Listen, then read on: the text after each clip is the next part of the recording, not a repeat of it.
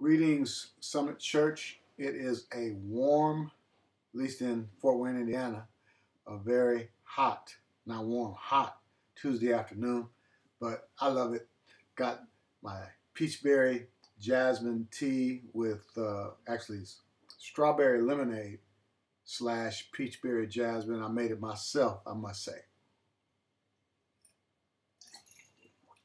Perfect for a day like today. Just want to shout out to you something that I have on my heart, some nuggets, give you a bit of a word study today from Matthew chapter 28, verse 19. The scripture says to go, therefore. Jesus said, go therefore, make disciples of all nations, baptizing them in the name of the Father and of the Son and of the Holy Spirit. I used to look at this verse wrong for many, many years. Most of the years of my ministry, actually, I looked at it wrong. Recently, I discovered that the word go here is actually passive, and then make disciples is the active verb, the only active verb in this verse. I used to look at it like, hey, go into all the world, go preach, go teach, go make disciples. Let's go, everybody go. And the emphasis was always on that go, the way I heard it, the way I was taught, and the way that I taught it myself. However, recently I discovered that go is actually passive. So the focus and the emphasis in this verse and what God is emphasizing here is the making of the disciples, not the going, because everybody's going.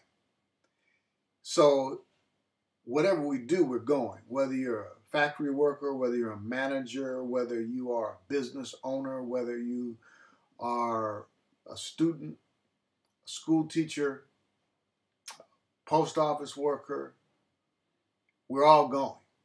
As a pastor, we're all going. And this verse is not for somebody in a foreign country, because see, missions, when we think about missions, we usually think about a foreign country, but actually missions work is, this verse is missions, and everybody is to do missions, because to go and make disciples is the mission. So missions is wherever you are. It's not some foreign place. It's not overseas.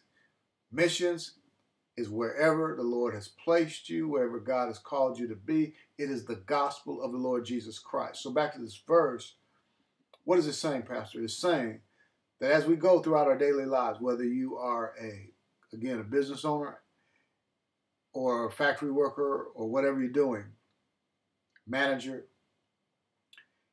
we need to change our mindset, our mentality. The mentality shouldn't be, I do missions, and also I work at the bank, or I'm a student and I do outreach.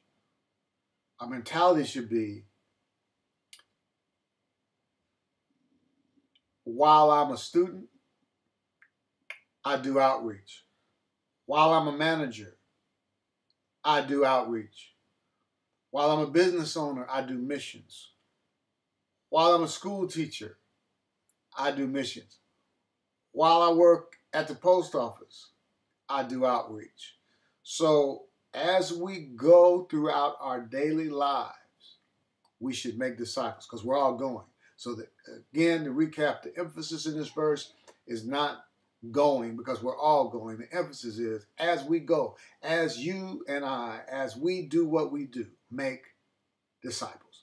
Let's bring the gospel of Jesus to people, help people come into the saving knowledge of Jesus, and then help them grow in the things of God. That's what we're doing through our winning groups, and throughout our daily lives, we're helping people and building them up. All right?